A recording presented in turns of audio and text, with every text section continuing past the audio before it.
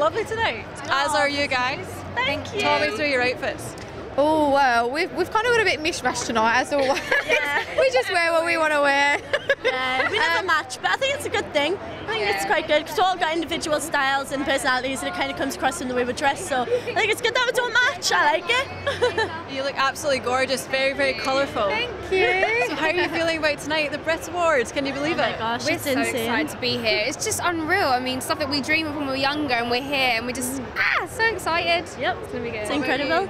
Can you be like, if you think about It's this just- time last year?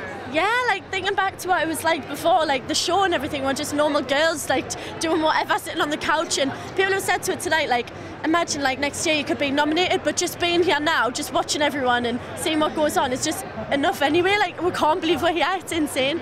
So we're very thankful. Who are you most excited about in terms of like sort of maybe seeing backstage or? Oh, we're really looking forward to seeing Ed Sheeran. Yeah. We're a massive fan of him. So yeah, we're really looking forward to seeing Jessie J, Rihanna, loads of people. Loads of people.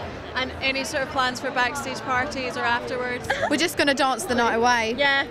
Where's We've the been party? working really hard, so I think it's time we let our hair down. Have a good time tonight, yeah. Because we're not performing, so it's time for us to relax and have a good time. And do you think the Brit Awards are a lot more cooler now than they were maybe a couple of years ago? You know, you've got like James Corden hosting. Oh, well, Jessie's very excited about James. Interesting.